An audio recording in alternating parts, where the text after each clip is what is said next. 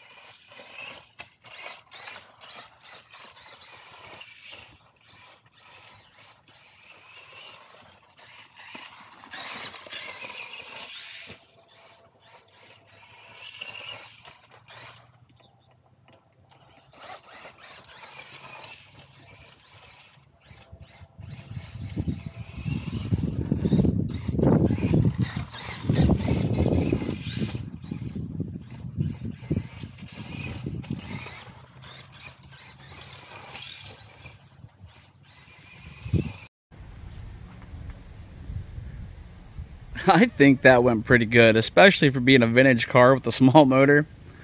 It could have used a little more steering, especially in the one middle curve, but other than that, I think it flew pretty good. It drove really good.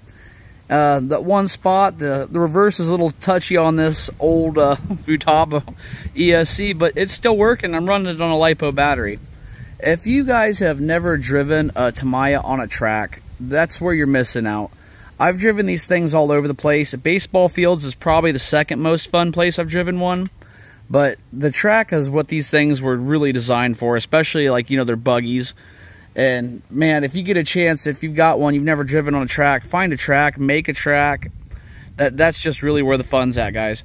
So thanks a lot for watching. Smash the like on the way out. Don't forget to ring that bell and subscribe. And I hope to catch you on the next video.